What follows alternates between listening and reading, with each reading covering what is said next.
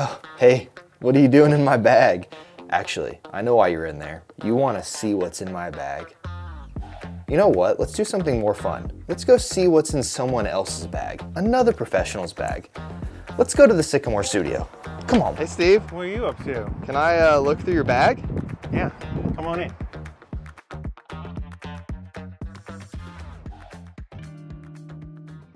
I thought it would be boring to look through my bag at my house, so I figured I'd come to your professional studio and see what a professional filmmaker has in his bag. Well, I learned a lot from you, so it'll probably be a little similar.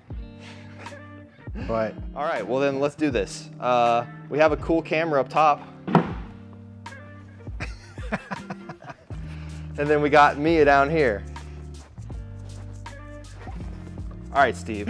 all right. Let's start with the top here. Tell me about what do you got going on up top? Right, we got the clear Camera Essentials lid kind of organizer. I have AA and AAA batteries for like my lav mics, my audio recorders. I have a place where I just throw dead batteries, so a dead battery graveyard, in a bunch of a clear plastic poncho, because you never know when you need it for rain. I got some miscellaneous audio cables, my lav kit up in here, some Canon LP6 batteries.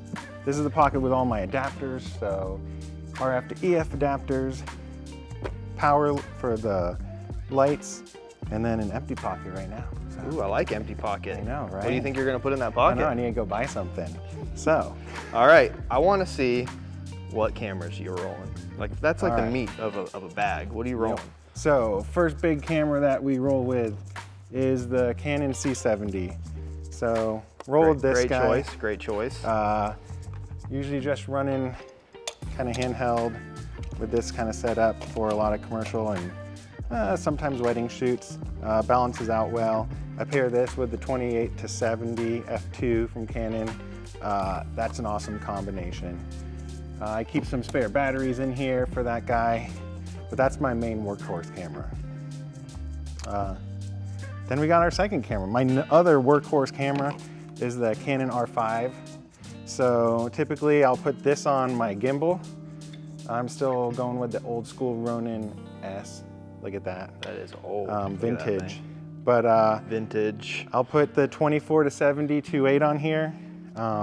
Gives me the flexibility to run around. I can use one of these adapters with a variable ND. So I still have ND even though I'm shooting mirrorless camera. The third camera we would go to every wedding with, R6. Great for stills, great for video, kind of just our backup camera. Keeping it consistent, shooting C-Log 3 cinema gamut for everything. Got a couple of the Rode microphones that we put on camera, C70 and R5. And then also, let's look at these things. Lenses, 24-70. Yeah, lenses. Let's see. What are you running? What are you running lens? 24-70 is usually living on the R5. 16-35 if we're in like one of those tight spaces or I need to get like an establishing shot of a grand space, room shots. Finally, 24-105. Keep that in the case just in case I need to throw it on the back camera, R6 or something. Kind of just that safe camera in back. And then inside here, a old EF7200 2.8. Nice. For those Catholic ceremonies or where you need the extra reach. You need the long lens. Yeah. And then in the shoulder bag, this is where the good stuff lives. We got the RF 7200 2.8. Incredible lens, so small, lightweight. We've got the 28-70 Beast. That's a F2. thick boy. It is thick. This thing's heavy. It's been dropped once. It's not cheap. And then we got the Canon 100 macro. Use this for details, some getting ready stuff. Looks really good. Shooting stuff close up. So those are all the lenses that I take, typically. That's a good lens setup. I'm not gonna lie. Well, roll me through your audio. Audio, then we'll do lighting. Audio setup. So first thing to do with audio is going to be my basic audio recorder, and even though this is going to be changing pretty soon, probably to like a Zoom F3, I roll it with the Tascam DR60, I think, Mark II. Put this little USB battery bank on it so I can run it off of there. Never have to worry about the batteries dying. We keep all of our XLR cables, 1/4 inch, RCA, you name it, headphones all in this little pouch. So all I gotta do is grab those two things, go tap into the DJ. Then the big things I use for audio are gonna be the Zoom F2. Look at this nest coming out. But the Zoom F2 BT. So I have one paired with a really nice Sennheiser mic. Records 32-bit float. These things are awesome. Just put them on, forget them. On officiants, grooms, they're super small. So I have about 3 of those that we carry. And then my favorite kind of go-to sneaky lens lately, I've got a couple of these little Sonys. These guys are able to— Those are the most sneaky. just slip into a pocket of a groom or father of the bride. And then this one actually comes with a little fun strap that lets you put this around the DJ's microphone. And so all you have to do is start recording, put this right on the handheld mic, and then everybody's gonna have great audio because it's gonna be a few inches from their mouth and it's set it and forget it. So those are my big audio tools right now. We still have the AVX kit, Sennheiser AVX kit, if I want to go wireless and put audio right into the C70. I have that kit. It's a clean kit. It is super That's clean. what these YouTube videos get used for. Exactly. And you never have to worry about like interference or anything. It's a solid wireless kit. And then, yeah, that's all the audio stuff. Well, last up then is lighting. Lighting. Lighting's the most important thing. So first we got 2 Nanlite Forza 60Bs in here. Rolled these guys, run them off of these little tiny V-mount batteries. So pair them with this Fresnel lens. Gives me a nice little spotlight for dances, for toasts. Everything folds up super tight into this case.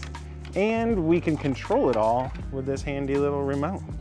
So I just roll around, point it, make it brighter, make it less bright, turn it on and off. So we're not blinding anybody at dinner time, but that lighting setup is definitely the way to go for a ceremony. Or for a toast, honestly. You could do it for ceremony. I would if it was dark, but. Dude, this is such a sick setup. So. Oh, and one more thing. Well, last thing. Because look at what you can fit in this case. I also typically carry 2 tripods. I use the Peak Design. Look at that, there's tripods in there, I would never know. So we can actually roll with tripods right in the case, and here, swing around, let's check this out. We even have this cheese plate with a V-mount, and we can clip our light stand right to the outside. So we can just take one case, tripods, light stand, everything ready to go. So that's what's in my bag. Wow, well that is an amazing bag. I love it. Tell me real quick where we're at. What is this place? All right, this is our studio, the Sycamore Studio. We got a huge cyc wall, 3,600 square feet. We got a bunch of sets back there, crew's messing with one. You can come rent us. We're up in Dublin. It's for rent for photographers, videographers, filmmakers, just content creators. So come check out the space. We also have memberships. You can get office space up front, but it's a fun place to hang out and create. I love it, Steve. All right, give me one piece of advice for any filmmaker out there that is having trouble getting their bag set up straight. Ooh, I would say, first thing, like just figure out what you need and what you don't need. Because we have a lot of stuff as filmmakers that we don't need. Keep it to the essentials and just find a way to organize it so it's easily accessible. I mean, these Pelican Trek packs, they're pretty great, but you don't have to go that expensive. You can just use some cheaper dividers, but throw out the stuff that you don't use that often, because you really won't use it. Awesome, dude. Wow, Steve has an incredibly organized box full of camera gear. What an honor to check out his stuff. I'm telling you, it takes so much time to figure out what you want to put in your camera bag, and it takes years to get it to the point where Steve's at. So I appreciate you watching. I hope you learned something. I hope you liked watching that. I love watching what's in my bag videos. I promise you, I'll do a what's in my bag video eventually, but I really wanted to switch it up and do someone else's bag first. So Listen, if you haven't yet, please subscribe to this channel. If you haven't, like this video, it helps me out a lot. If you like dads who are filmmakers, like games, and love technology, this is the place to be. I appreciate you. Thank you so much for watching. Let me know in the comments below what kind of videos you want to see next. I have ideas, but I really want to make videos that you all like to watch. So let me know. I love you so much. Thank you so much for being here. We'll see you next time. Peace.